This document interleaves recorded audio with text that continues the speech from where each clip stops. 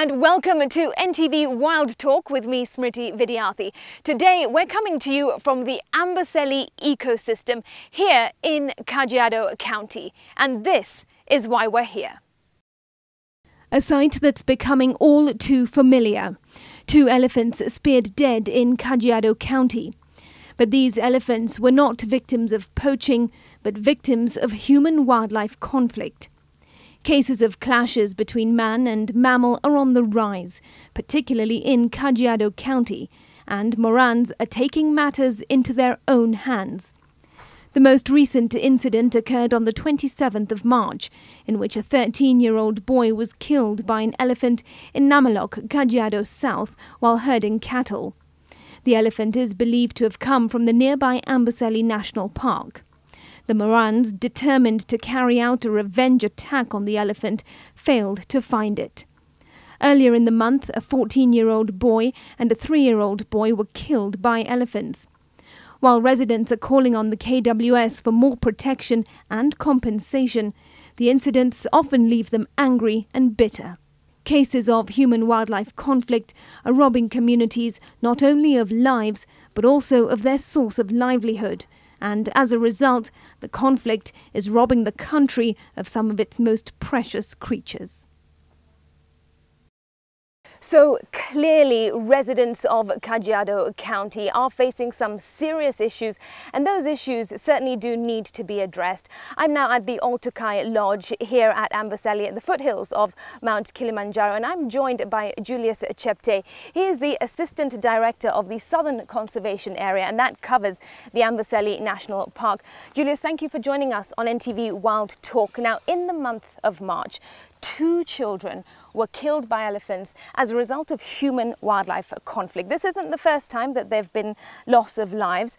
What is the Kenya Wildlife Service doing to address this? What happened is actually something that is tragic, and from Kenya Wildlife Service we are very sorry for the incidents that occurred. We have enhanced our problem animal control team in the areas where it is affected by human-wildlife conflict. And we are monitoring and being very responsive when we are called to do that. So we are actually on top of things, and we believe that the same trend is not going to happen again. Julius, you say that you're on top of things, but with all due respect, there have been concerns and complaints from residents that sometimes say that the Kenya Wildlife Service doesn't do enough when they are called, or that they do not respond to incidences immediately or swiftly enough. What's your comment on that? To be sincere, everybody is allowed to have his or her own opinion to what we do. But as we are concerned, we are actually responding very fast to all the issues. Even when you look at what happened on 12th, the senior warden for Amboseli, when she was given a call, it took her only less than 30 minutes, and she was on the scene. She mobilized all the resources, she mobilized all the government officers who were on the ground, and they were able to address the issue. So it is normal for people to lay complaint when they are not satisfied with the service. But we are trying our level best to ensure that we meet the demand and provide the service as required to the public. Well, how are you doing this? Because we're talking about reactionary cases, but how do we prevent human-wildlife conflict? Because this issue is brought about mostly because of human population growth and a conflict of land. The elephants believe that they deserve a certain space, of course, yet the human population is growing and perhaps encroaching on this land. We from KWS, we must be responsible for what happens. And the public also must be responsible on their action on how they move. When an accident occurs, it is not because one has not done what he or she is supposed. We can treat it as an accident.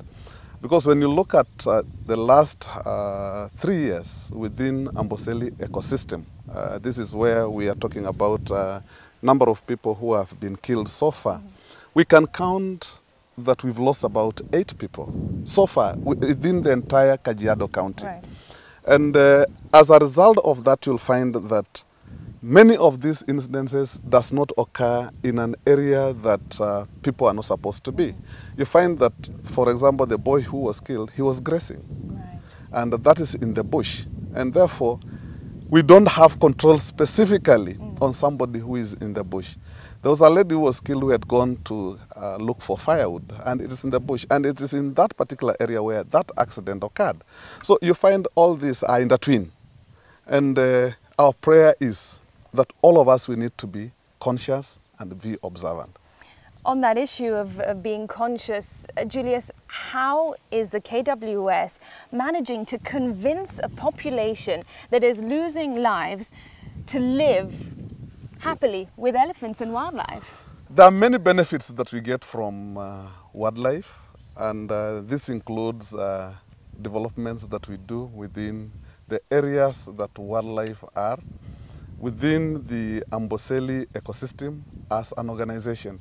We know very well that the community, without them, this park cannot survive. When you look at the size of the park, we are talking about 392, which is just a drop in an area where we are talking about 9,000 square kilometers. And therefore, a park is a small portion. So what the organization has done is that we are contributing towards the education of the children of the community around here.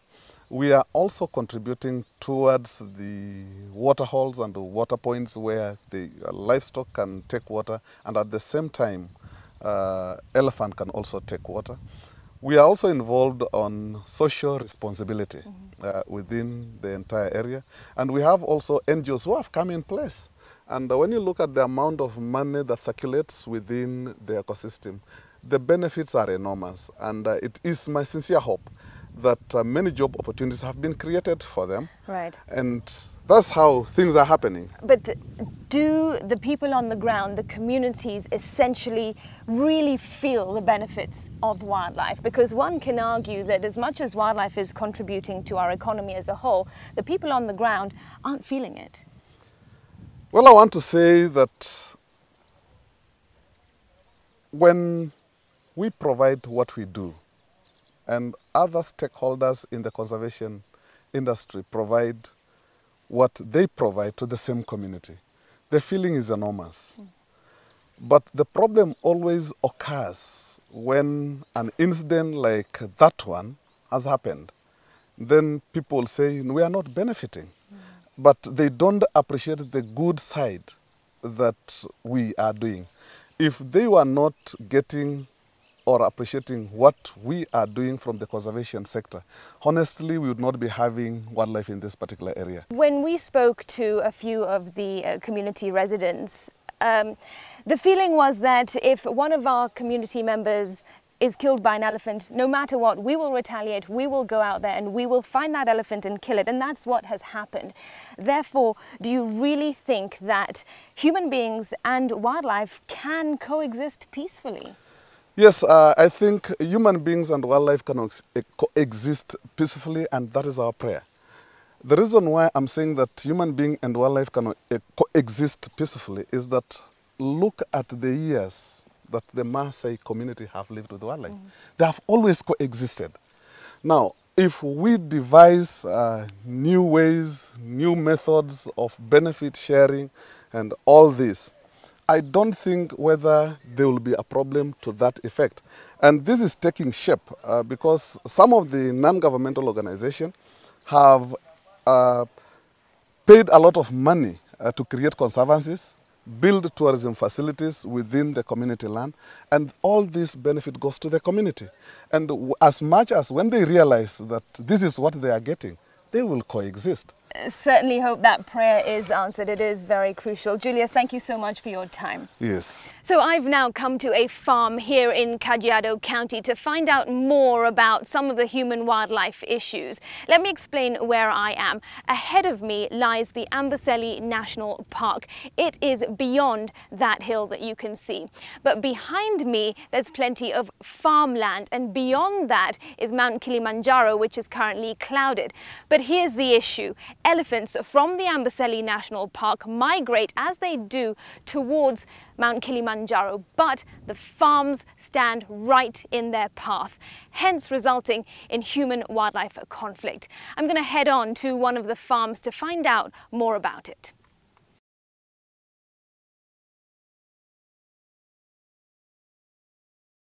Right, so ahead of me I can just actually see some farmers who seem to be sorting through a pile of tomatoes. Let me see what they have to say. Jambo, habari, jambo mama. Unafanya nini hapa? Hapa nachukua nyanya. Ile ilibakishwa juzi na hii wanyama. Wanyama gani? Ndovu? Ndovu ndio ilibakisha hii tu nyanya nachukua hapa. Kutoka juzi, kwanza juzi kuamkia Jumatano. Iliingia shambani mpaka nikaita hao wakubwa wakaweza kunisaidia. Haki mpaka nikalia, lakini wakubwa walipokuja waliweza kunisaidia, hizo ndovu zikatoka shambani. Na nikashukuru maana watulisaidiana tukiwa pamoja na wao. Na shida ni mingi na ndovu nyingi sana usiku kuanzia saa 12 zinakuja mpaka shambani na zinakatalia shambani mpaka tunaita wakubwa.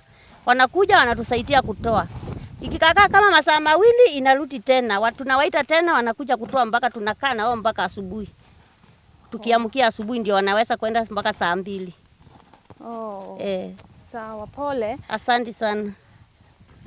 All right, so that's just one example of the pain that residents and farmers really do feel when their hard work is being interfered with by animals such as elephants. The heat, it's scorching right now, and ahead of me I can see farmers that are still working so hard. So really there is no wonder when a farmer is so upset when they hear or come into contact with elephants. That is just one of the examples of human-wildlife conflict here in Kajiado County.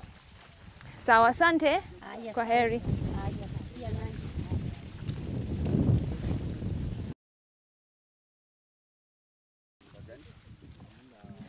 Jambo, habari, habari. All right, so now I am joined by Jackson Mailu, Tim from the Big Life Foundation, and Sirere Mbabai. Yes, Sirere is a gentleman that takes care of these farms. Tim works with the Big Life Foundation, and Jackson over here is a farmer in this region. So this farm that we're about to have a look at is actually an example of the human-wildlife conflict, because elephants often wade their way into these farms, and we're going to have a look at some of the damage that's caused. Tim, you're going to lead the way. Okay, yeah.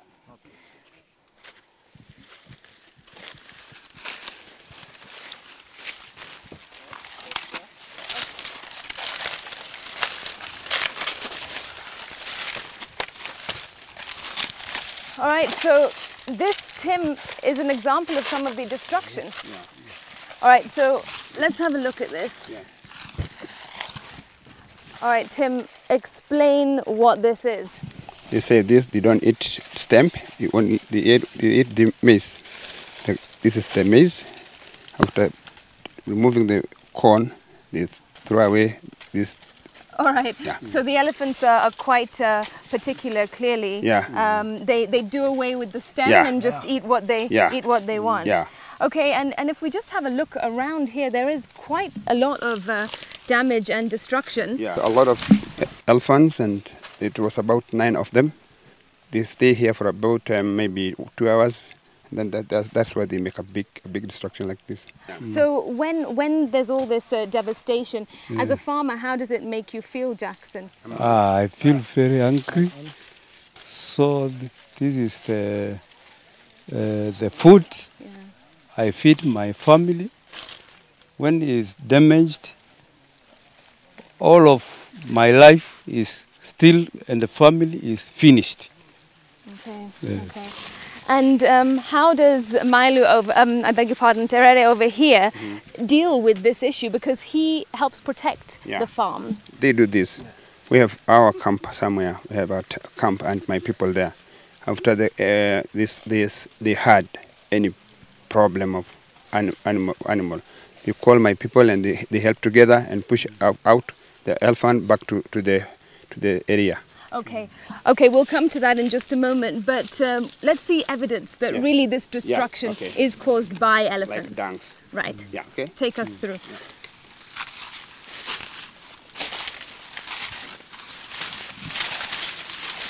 These are the elephants who are doing this.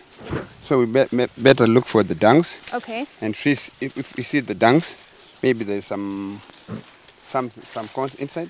Like right now, yeah. These are the dunks of the elephant. All right, so this is in the middle of the shamba. See? All right, so what we can see here is some... Mahindi. Small maize. All right, I'm going to get my hands in this dung because it's dry. Yeah. But you can have a look and see here that this Those are the maize. is actually maize. And there's some over here as well. Yeah. So what this is really proves that elephants have been in this farm and they have consumed the maize. Gosh, and this looks relatively fresh. Yeah. And then we are still going to look for another to show that there was a lot of elephant. This is one elephant. There's some of the dung we are looking for. We're going to look for. All right, and Jackson, tell us more about how many times do elephants come and invade farms? Oh, every day. Every day. On that time we plant, we keep on watching until 3 months. Okay. When we harvest beans and maize. So we do not sleep at our homes. We sleep on the shamba, watching all 12 hours. Okay. Okay. And Serera here helps to protect some of the farms. Yeah. So when he sees an elephant coming, what does he do? Does he contact Big Life? Yeah, they contact my people here because they're very close to them. We have some fireworks to chase them. And then really after maybe 1 minute we are there and we help them and chase them away. We scare them away with those fireworks. All right. Okay, let's keep going then. Yeah.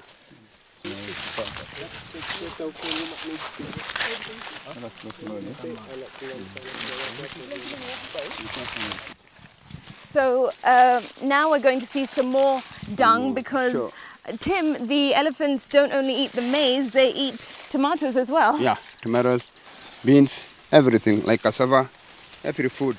Wow. Yeah. All right, so what we have here is a huge pile of dung. And clearly we can see there's, again, some maize in here, but also what else is in this dung, Jackson? Tomatoes. Okay. Nyanya. So these Those are tomatoes, yeah. all right, there you go. So these are some dried tomatoes in elephant dung. I want to know more from Mzee over here. Does he believe that there can be a solution to any of this? Sasa ni mzuri kama utatengeneza utengeneze usaidiana na mtu hawa. Utasaidia pamoja lakini ni yeye ni ndugu zetu tutakaa pamoja karibuni. We are helping them. And the good solution right now we are hearing that there's a wire coming up there between the farmers and the conservancies. So it will make us be very happy because of that wire, because we are going to stay without problem, and the elephants are staying the other side and us staying the other side. Okay, yeah. And for Jackson, you can answer in Swahili. When you see that the elephants have eaten your tomatoes and eaten your maize, what does this mean for you and your family? Hii inaonesha, inaniweka uchungu na kuonesha maisha yangu na watoto wangu na boma na marafiki imeisha. Na ile suluhisho tunaweza endelea kuomba kama si wao watu wanahusiana na wanyama vile wanatusaidia na wanakaa karibu nasi, hatungefuna chochote, hatungekuwa tunakula. Kwa hivyo tunaomba kama inawezekana tuwekewe waya. Ukute waya unakaa mbali na sisi tunakaa na wanyama vizuri. Kwa maana wanyama hatutaenda kusumbua wanyama na wao hawaji kusumbua chakula yetu. Kwa hivyo tunavuna vizuri. Lakini kwa wakati huu hao wakubwa wanyama ndio wanatusaidia, Big Life ndio wanatusaidia. Kwa hivyo tunaona waya ukiwekwa hata wao kazi kwao itakuwa rahisi. Kwa hivyo tunaomba vile kazi inaweza kuwa rahisi. Ukute saa ingine hao wanyama ni hatari. Sisi hata tukichunga tunaweza wakatuua, na hiyo sio maombi yetu. Maombi yetu ni tupate chakula, wanyama wakae vizuri. And if you can ask both of them, how do they view wildlife? Do they like wildlife, or do they feel that wildlife is a big problem to their lives? Sisi wanyama tunawapenda kwa sababu tunajua wanasaidia nchi yetu, ni faida. Watalii wanakuja wanawaona, hata sisi tunaenda National Park tunawaona. Kwa hivyo ni vizuri wawekewe waya wakae huko, wasije mahali pako chakula, kwa sababu kama vile tumefunzwa ni watu wa Biki 5 wana Biki Life wanatufunza tusiwe wanyama. Kwa hivyo tunaona wana faida, kwa sababu hata watoto wetu wanaajiriwa huko, wanapata kazi, na kama hakuna wanyama hawezi pata kazi kuajiriwa huko. Unapenda shauri watoto watakuja kusomea, lakini utasaidiana na sisi. Lakini pengine wewe utasaidia sisi, chakula yetu haiumii. Shauri chakula ya watoto na chakula kujirani tu, nataka hivyo.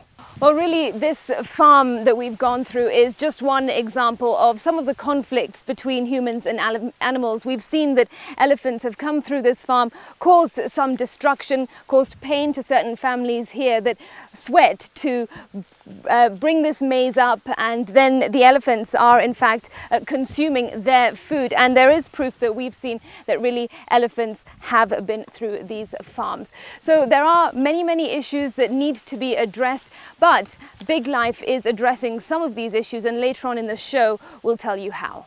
Before we take a break, it's your chance to win a prize on our Wild Guess question.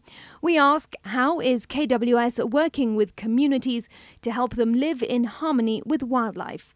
How is KWS working with communities to help them live in harmony with wildlife?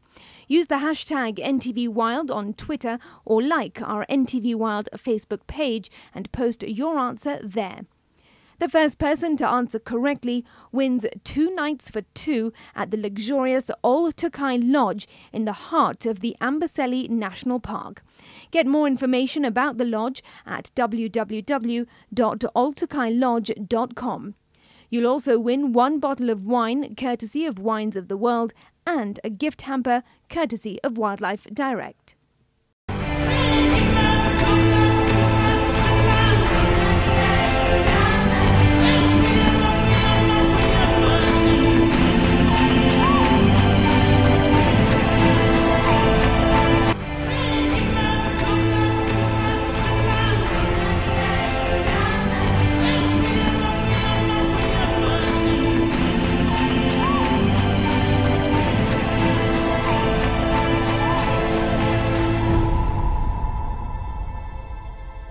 Welcome back to NTV Wild Talk with me, Smriti Vidyarthi, coming to you from Kajiado County, the Amboseli ecosystem, and now it is drizzling a little bit, but never mind, let's bring you a reminder of our NTV Wild Guess question. On Wild Guess, we ask, how is KWS working with communities to help them live in harmony with wildlife? Use the hashtag NTV Wild on Twitter or like our NTV Wild Facebook page and post your answer there.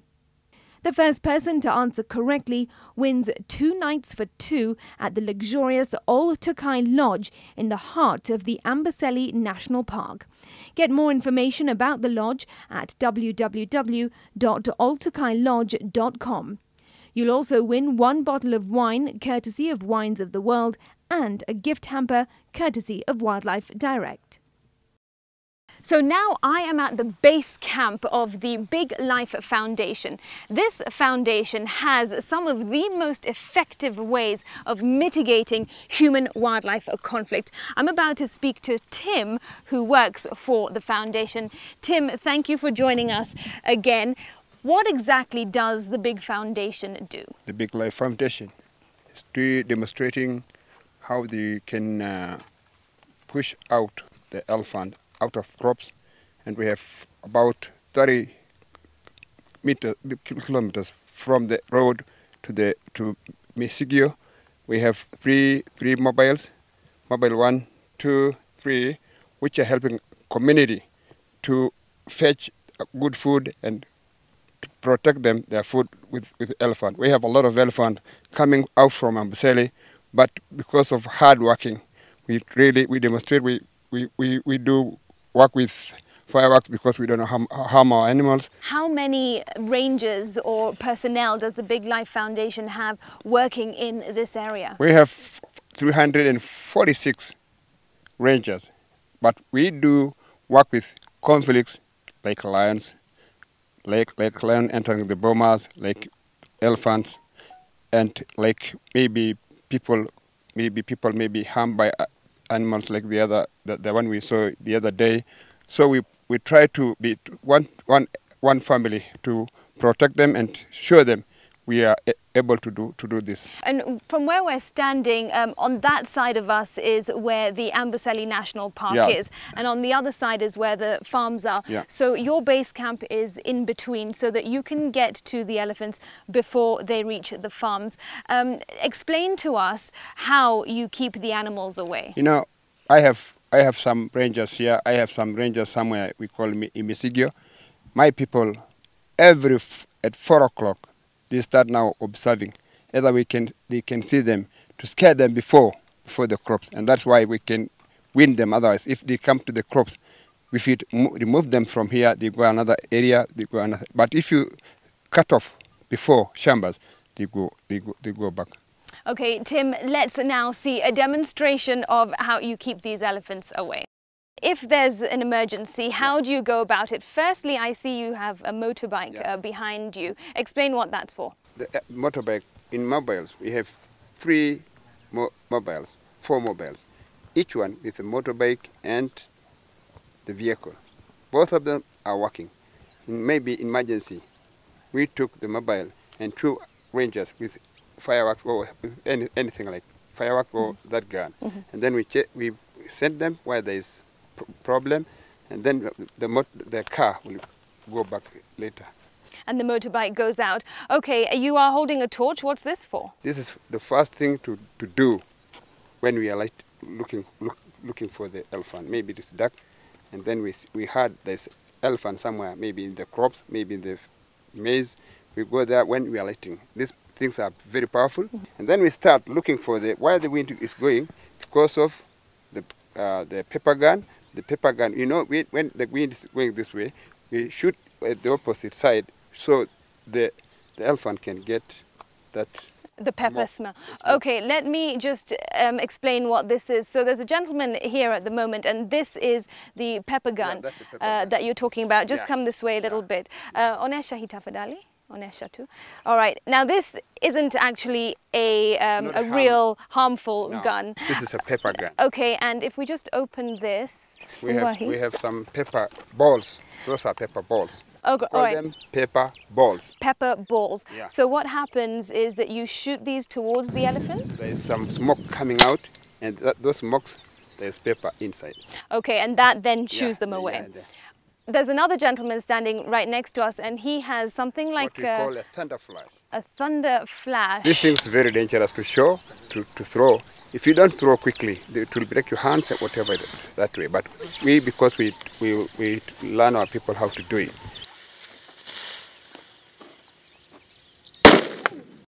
So essentially, these are all ways of keeping the elephants away, but they do not harm the elephants. They don't harm them. No, exactly no harming.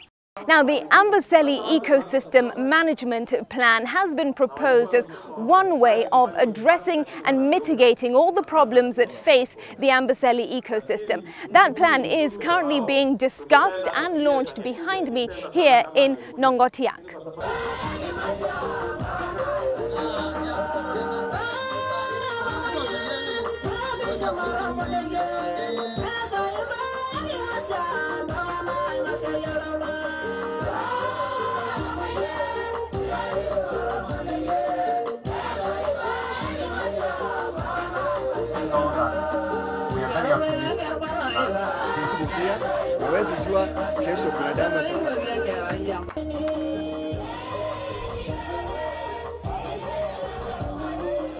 All right, Governor, thank you so much for joining us on NTV Wild Talk.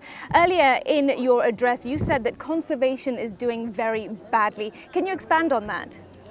What I mean is that we have pockets where conservation in this country is doing well. But the trajectories, given the prevailing situation in this country, where we haven't seen a lot of goodwill from the top, we could actually say that the future is not very bright. We must do something to arrest the situation, because no serious interventions have been taken to make sure that conservation is safe. And by conservation, I mean mainly the coexistence between people and wildlife and whatever people are doing in a sustainable way. The issue of sustainability is critical, and that we don't need to think about conservation in terms of just having wildlife and just having people. It's about sustainability, it's about livelihoods, the protection of livelihoods, it's about the ecosystem. How healthy are our ecosystems? What are we doing to make sure that they remain healthy for a long time? And you don't think that there is any political goodwill coming from the top? I'm sure it could be a lot better. When we have people being killed by wildlife and for 2 or 3 years there is no compensation, that is not building goodwill from the communities. And this is escalating. It's getting worse. So we must have resources to take care of those cases. We can't have children being killed by elephants and then we wait for several years before they are compensated. That does not show seriousness. How do you describe the conservation efforts and the human-wildlife conflict here in your county, Kajiado? In Kajiado, we've had escalating cases of mainly elephants roaming all over. And in Amboseli, it is worse. We've had a number of cases of deaths with people we have people who are hospitalized. And that is not a good trend, because the situation as it is right now is still a bit better. When it gets very dry, as it will surely be, we will have even more cases. So I dread to think about that. With the kind of arrangements we are having, where we are not even paying the few cases of deaths, I think we are going to see a worse situation. And what is Kajiado County doing to address some of these problems? We have the management committee, the compensation committee in place. We are ready to roll, but there is no money to operationalize that committee. I have spoken with the Professor Judy Wahungu, who is a CS, and we badly need resources to operationalize these committees. We can't have a committee sitting there and yet it doesn't have money. So we want to work closely with them. We are talking, we are discussing these issues. We have looked around to see how we can improve on tourism in this county, and we want both local and international tourism to work well, and we can promote that as a county, and we want to work with everybody, with the hotels here. But that is not enough, because the issue of wildlife conservation is actually for all of us, and yet compensation matters and national park matters. And this is a national park, it's not a reserve. If we were talking about a reserve, then the county would come in more. But the national park belongs to the national government, and that is why all the resources here, all the money is actually going to Exchequer. And whatever is coming here is very minimal. It cannot sustain a healthy working relationship between communities and the park. On a positive note though, the Amboseli Ecosystem Plan has just been launched. Congratulations on that. Why has it taken so long though? It has taken so long because many people, many bureaucrats in Nairobi do not understand the urgency of most of these things. That is why some of them will recommend that we have a city next to the third most important national park in this country. And to me, that is ignorance, sheer ignorance, and lack of commitment. But we are happy that this management plan has been launched today. We hope it's going to be a turning point so that we can do things in a more serious way. For us as a county government, we are excited because we can now help in implementing something that is legal and something that is nationally recognized. But that is not enough. We still need a lot of support from the national government, from the park services, and a number of other concerted efforts by NGOs and all other agencies to make sure that this works. And ultimately, what do you hope that this plan achieves? I hope, first and foremost, it's going to bring in some sanity. And as we sensitize the people around, they need to know what their role is and what the role of the park is and what all of us can come together and do. They need to see the bigger picture. We need to run away from this issue of silo thinking so that people don't just think about the small bit they are doing. We need a universal view. That is what this management plan brings. It helps everybody to see their bit, but also helps us to see the bigger view. That is why we are excited. And we hope that as we join hands, we now have a framework within which to work and make things work better. All right, thank you so much for your time and all the best. She's aware that the plan has integrated the community roles in the community, but it's not detailed according to her. She doesn't know exactly what the plan entails, but she has heard people say that it's a plan that helps in the achievement of the sustainable development as well as community participation in conservation. He's hearing about the plan today and he's not aware what it entails. He was among the people who consulted about all the issues that the management plan is integrating, and basically to him it's about community and conservation. This is the first time he's getting the message. To him, it's something that has been implemented from the top management coming down, and it's like according to him, they're being forced to implement. He's from the neighborhood, and there has been a lot of talks and a lot of plans and a lot of promises from the government about change as far as human-wildlife conflict is concerned. So to him, until he sees something happening, it's just another talk again. So those are just some of the views of a handful of residents that live in the area, and of course no doubt this plan intends to support the entire community. Well, now I'm joined by Benson and we are currently at the Oltukai Lodge. Now Benson is in fact part of the Amboseli Ecosystem Trust, and that trust, Benson, is of course mandated to ensure that this plan is implemented. That is a huge task. Is the trust ready to do so? Yes, the trust is ready to do so, and because of so many factors. One, the trust is built up of different actors. We have, as you saw in our launch, we have so many people behind us. We have the government, we have the community, and the different players within the ecosystem. So I think it's a task that we are able to deliver, although it's a tall order.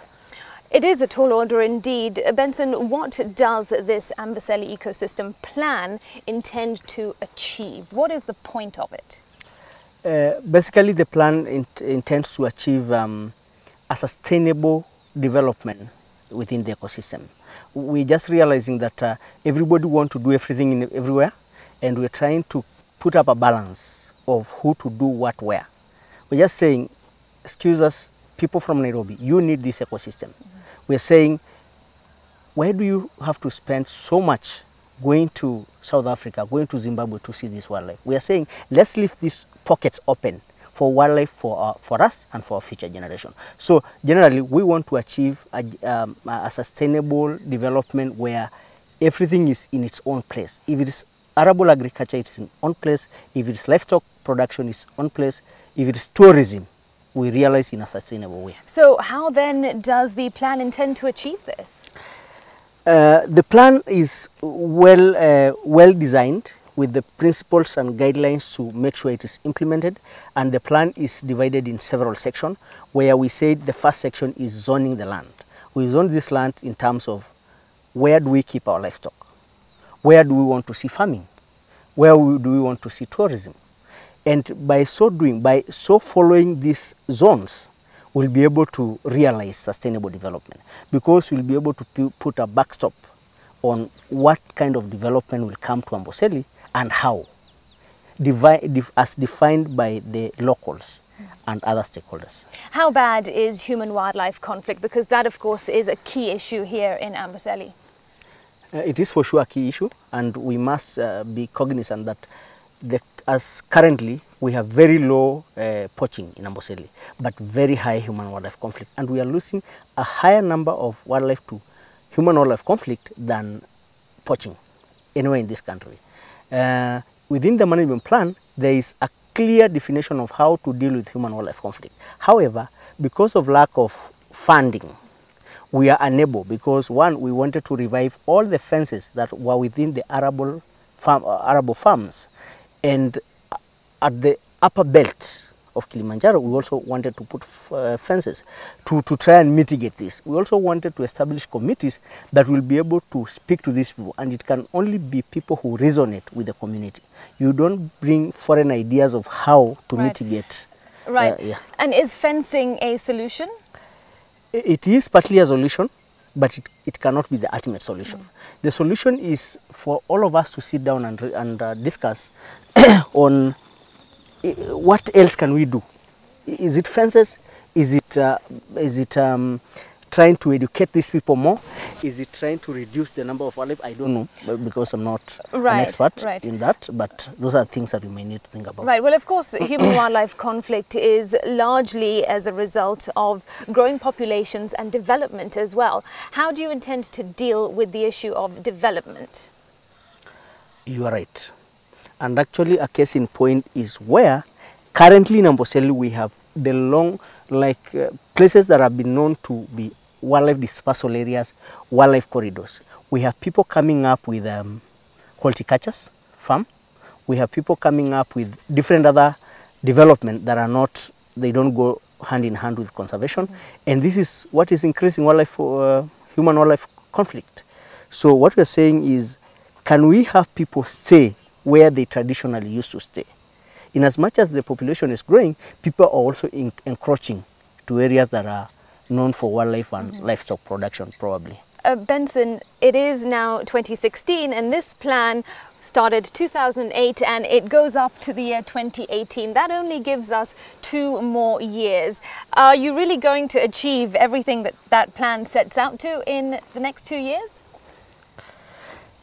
Yes, we have already achieved a lot, and you'll realize by the partners we play, including Wildlife Direct, that is part of this team.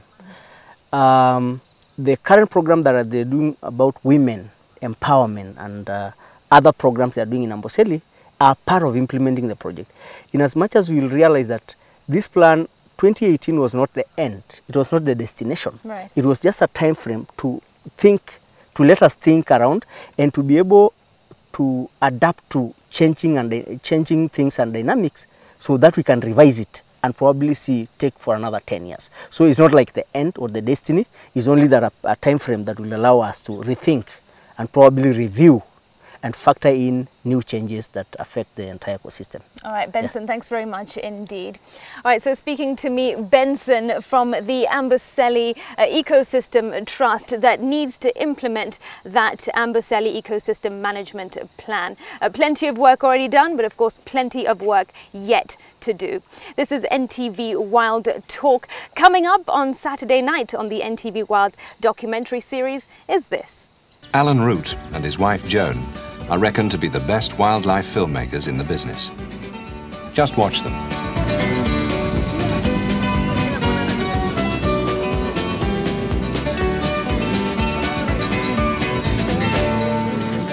For many years, they were simply photographers, sending off their shots for other people to make into films.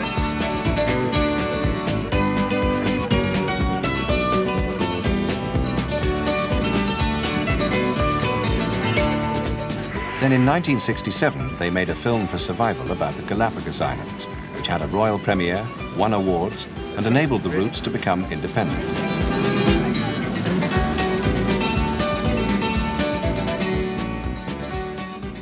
If the Amboseli Ecosystem Management Plan is implemented properly, it should be able to address all the challenges that face both the people and the wildlife, enabling them all to thrive. It's certainly something to watch. That's it on NTV Wild Talk with me, Smriti Vidyarthi. Thanks for watching. See you next Tuesday, 10 p.m.